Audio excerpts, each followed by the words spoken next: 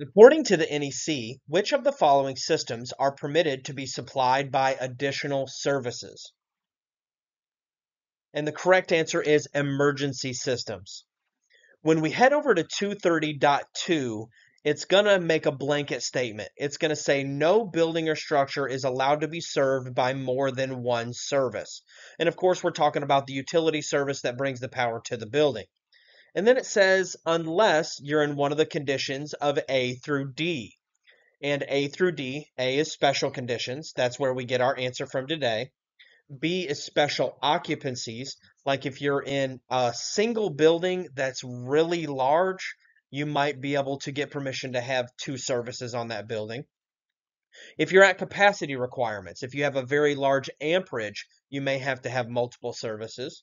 And then when we have different characteristics of the service, if you wanted multiple voltage classes is an example of that, you might be allowed to have multiple services on that structure.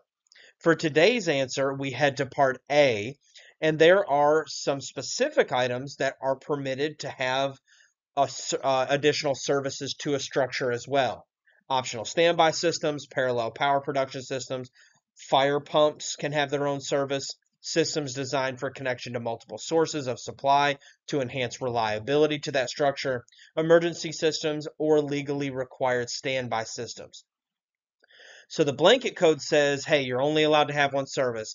Unless you are one of these conditions in A through D, you may be able to ask your AHJ or your power company if you are allowed, or just be allowed to have an additional service for these items here.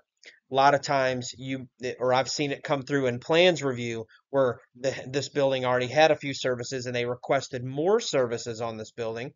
And we looked at the code and decided that it met the parameters and we approved it through plans review.